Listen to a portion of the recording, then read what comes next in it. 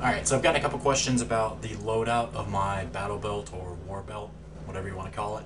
To start out, the base is a HSGI Suregrip Padded Belt. It's a pretty solid belt. I'm sure you guys have seen them before. I'm running the Cobra Buckle Riggers belt as the belt that holds it together. I'll just go ahead and start on the weak side. I'm running Taco mag pouches. I'm sure you guys are all familiar with them. They're a great pouch.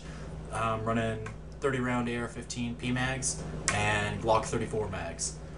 Directly below that, I've got a roly-poly dump pouch from Maxpedition.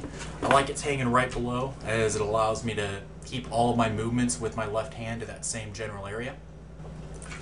Coming over, I have a fixed blade knife. This particular knife is a Libra Fighter.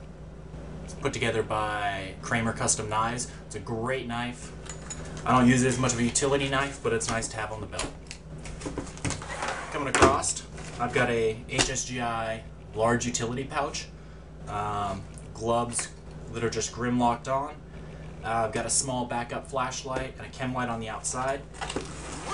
In the inside of this guy, I've got some spare mags, spare first aid gear, chest seals, an extra Olays bandage, quick clot, that sort of thing.